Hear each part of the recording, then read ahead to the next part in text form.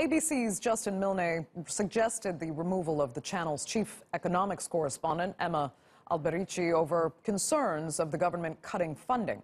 In leaked emails, he urged the former managing director to fire Alberici to save the ABC, claiming that the government hates her. The leak has raised concern over the independence of the channel among staff and the public.